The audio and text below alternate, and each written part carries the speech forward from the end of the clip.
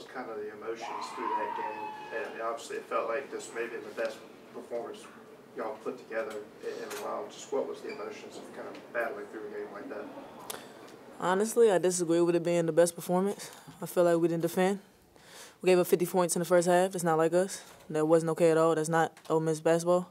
So we got to get back to defending. We scored 73 points. We had overall we did well on the offensive end, but we didn't defend. And we got to have a complete game, a complete 40 minutes of defending and doing well offensively. So we're gonna get to that. Madi, go ahead. Well, I was going to ask you this. I mean, you've been here for a while now. This is not the same program it was when you signed here. Y'all were competitive today with one of the best teams in the country. What's been your take on the metamorphosis of this program over the last few years? I've said every year I've been here, we've continued to get better. We've continued to grow. When I came here, I didn't know we would be here, where we are now, but we're here. It's been with hard work and following Coach O's vision and just having players that believe, come and join the program, So now that we're here, it's going to be big games. It's going to be big moments, and we got to be ready for them. So this was one big moment, and we got a lot to, take away from it and learn from it. We'll be better the next time. Record-setting crowd today. What did you think about the crowd? That was great. Forever grateful and thankful for the Oxford community showing up and showing out. We hope the next time get a dub for them. Madi, just kind of playing a lot of point guard, obviously. What's that been like for you? And I guess what challenges does that present? It's been good. It comes with its challenges. Still trying to figure out how to keep the pace up. Just how to be a great leader, a floor general. I'm still learning that, and it's gonna take some time. It's an adjustment, But my teammates got my back. My coaches got my back. They're leading me in the right direction. So I'm gonna just keep working at it, and I know I'll continue to get better at it. Madi, you mentioned the defense. Just out there on the court for you, what do you feel like kind of was causing the difficulties or the struggles out there for you guys? We weren't competing. We didn't play. Our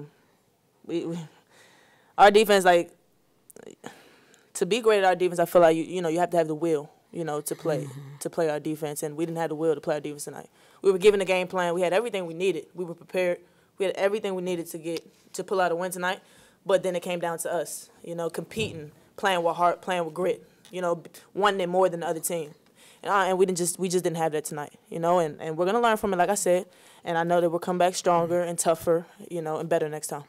As a leader on this team, what are you going to do to try to kind of convey that message to maybe in the locker room to the other players or stuff? Or what do you do to fix that, I guess? Well, it starts with me, So we talk about it a lot, but it's about doing it, So for me, it's making sure that I'm showing the right way to go about things, Because we got to show by actions, We're here. The moment is here. We're in SEC. We're trying to do big things this season, and all of our goals are still in line. We're not. This one loss isn't the end all be all. But it hurts a little bit. But we're gonna learn from it. We're gonna keep going, and it starts with me. So I'm gonna show up next practice day, ready to go, and ready to continue to grow and get better. Madi, I guess specifically on defense, what are you seeing that's leading you to say that you weren't good enough? I guess just to us, it kind of seems like an elite offensive team kind of doing their thing. So what do you kind of see in that makes you believe that's not the case? So, yeah, LSU was a great team, of course, great players. We knew they were going to score, but the way we played defense, we dictate and disrupt. And tonight we just did not dictate and disrupt. We let them do what they wanted to do. Don't get me wrong, they're very talented, so we knew they were going to score, but 50 points in the first half, that's just not okay with us at all. You get what I'm saying? So, we held them to 34 points the second half. You get what I'm saying? So, let's say we do 34 points both halves, then it's a different ball game. So all I'm saying is it was just a lot of things that we just fell short at, on the defensive end. But like I said, we're going to keep working at it. Madi, that third quarter run where y'all claw all the way back, just kind of what was the feeling on the bench like? Did y'all feel like, hey, we right back in there? And how confident were you that y'all were going to be able to carry that into the fourth quarter? We were very confident. It took, honestly, You know, halftime, we had, you know, coach got in our butt, you know, during halftime, and, you know, as we needed it, you know. So we came out with fire, and we came out defending, you know, the way we know how to defend.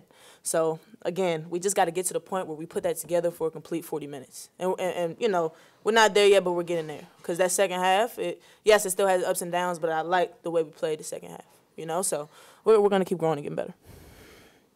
We'll bring it to Coach for a statement, then open up for questions. Coach, whenever you're ready. First of all, just an incredible fan support tonight. You know, for me, I remember Don Staley would always tell me, like, yo, you know, you have to get used to having big crowds. And I'm not being a Debbie Downer, but if we could have this crowd every time we play, I'm not even asking for 9,000. I'm asking for 5,000. If we could start getting 5,000, then there's truth to, like, our players are just not used to playing in front of this type of crowd. And LSU is. Every night they play, I don't care if it's whatever is going on. Like one time we went to Baton Rouge last year. It was an awful storm. Remember that? And I was like, there's no way people will come out. They had 7,000 people out on a weekday. And so I'm just saying, like, if we could get this crowd all the time, we too could get used to this. And then we'll start to get the wins, okay? I had to get that off my chest. Now, LSU is a really, really good team. You know, man, all 5 of their players were in double digits. I mean, they were really a tough matchup. And I don't want to see what they're going to look like in March, all right? But their championship residue still, it seeps out of their veins, and they definitely have a persona about them, a swagger about them that carries them throughout. And I thought that they did a great job managing that in the beginning. I did not like the score 26-23. For fans, you guys, they probably loved it, right? Like, oh, my God, this is like a boxing fight. But that's not how we play, you know. And so I was worried right then and there because we're not at the point yet where we can average 23 points every quarter. Now, you saw glimpses, right? So I don't want to see how we're going to, people don't want to see what we're going to look like in March because you saw glimpses, all right? And this is her third game at the point, all right? And so we're going to start doing that. We're just not there yet, and that made me uncomfortable, the type of pace that we were with. And then when we took the lead, we expended so much energy to do it, and I had to use so many timeouts, I couldn't manage the bodies the way I would have wanted to maybe try to get us to pull out the victory. But kudos to LSU. I thought they were tremendous. Coach, you talk about this crowd today, Mm-hmm. and that's been kind of one of your platforms in terms of building this program. I'm just curious, did you take a moment when y'all came out and look around? Absolutely, David. I was just amazed, and it felt great. I just know, like, women's programs, like, did you see the new deal we just got? Like, women's basketball is, like, the real deal. Now, LSU really helped bringing that crowd out, okay, because they're that type of team. There are teams that bring big crowds out, and it was a blessing for us to have them on a Sunday. And maybe I'm crazy, but I do believe if we could start averaging 5,000, 6,000, you know, not 9,000. I'm realistic. Right now we're at 2,000. If we could 5,000, then our girls will start getting used to it and being able to, you know, work through that sound and that crowd, because it does matter and it does help. And so, but yeah, I mean, for me, I'm the type of person, I love that stuff. Like, I felt like I would have had a double-double had I played, but I did not. And, you know, that's something that hopefully we could continue to push for. But there are challenges, and I do understand that too. You were down by 13 once, and y'all came back and pulled even, and I think even went ahead by one. Yeah. I mean, what does that say about this group as it Yeah. constantly Yeah. gels together and everything? My gosh, I mean, it just shows no one's gonna people are not gonna want to see us in March, if we learn from this and continue to get better.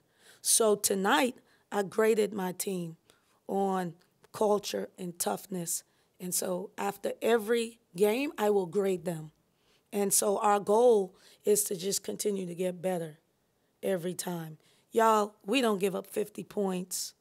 That was very non-characteristic for us. I think you could ask Coach Mulkey, and like they didn't expect that. Last year, we held them to 69 points. You get what I'm saying?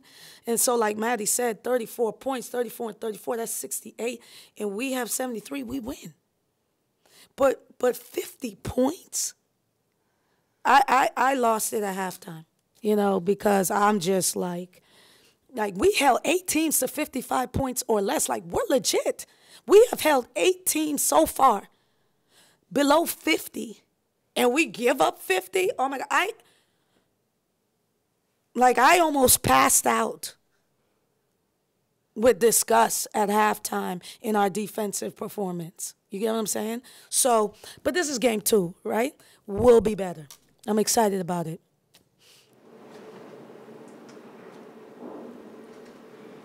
Coach, you're talking about, I guess, managing minutes, bringing the game to a point where you don't have to score 26 points in a quarter. You know, the crowds. Yeah. It sounds to me like, would it be fair to say that this program has some evolving to do to get on the level where it can consistently win games like this? Oh yeah, absolutely, absolutely. You know, but we're not where we were when I first came. Yeah, I'll tell you that.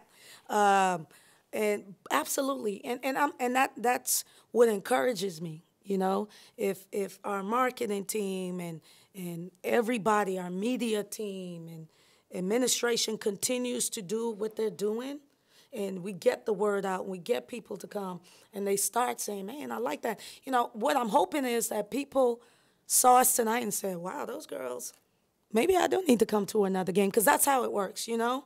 And everybody loves a winner. And so if we continue to get that, I think it's going to be great for our program, and that's when our program will be at that elite level. You see, LSU is an elite level program. I don't think we're there yet because we don't have the following yet. And to the 26, 23, 25, I'm going to encourage my team, let's try to get that. But we can't give up 50 because my heart can't take it. All right? Had I still been 30 pounds like I was heavier last year, I don't know what would have happened. I may have croaked out on you guys, you know what I mean? So we definitely have work to do, but that's the beauty of this. I mean, you're 6 at this job, and the growth has been tremendous, and we will continue to grow. Coach, defensively, just especially in that first half, like, what was the disconnect that you were seeing out there? It just wasn't working. Yeah. Where just a game ago, you'll give Yeah. up 45 points in an entire game. Exactly. It was shock. It was the moment. It was the crowd. It was the oohs and ahs. See, when you play LSU, they call it the show. Like, it's really a show. Like, Coach Mulkey is a show, you know. Their players are public figures. You know, one of their players makes $1 million. 2 of them, you know. So, like, that's what they do. And so our team got caught up into the show. You know, they got crossed over, the crowd go, ooh, and they're embarrassed. What? Like, this is basketball, recovering blocker, you know? And so we got caught up in that, and it got the best of us. And I needed 15 minutes to fix that halftime. Yeah, with this being just the second SEC, is there an advantage or any silver lining to playing a top-tier program like this so early in conference play so that you can maybe correct it rather than playing them so much later? Oh, man, that's a great question. First of all, I'm glad we're only playing them once, and I don't have to see them until March. Bye. Okay? And I'll be rooting for them the rest of the way because they help with our net. But here's the thing. Like you said, it is game 2. So this was awesome for us because we had been on a little streak and we hadn't had no adversity. And so we've been celebrating them a lot. No, you guys are great. You're great, great, great, great.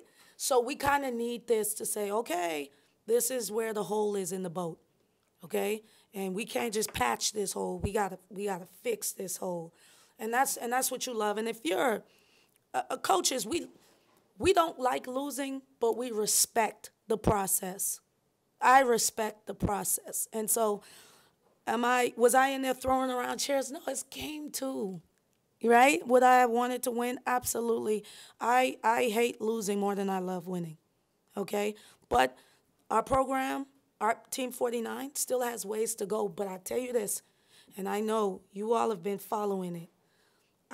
Against this LSU team, my last year team, we maybe would 50, 60 points. I mean, we just wouldn't have. So that just shows you, like, we are better. We just have to put it all together, and we will. Yeah, last thing that I at least have for you is, Coach Moki teams are also known for their defense and stuff. Being able to have this performance again against them, just what does that say about the potential when y'all are able to hopefully put it all together come the end of the season?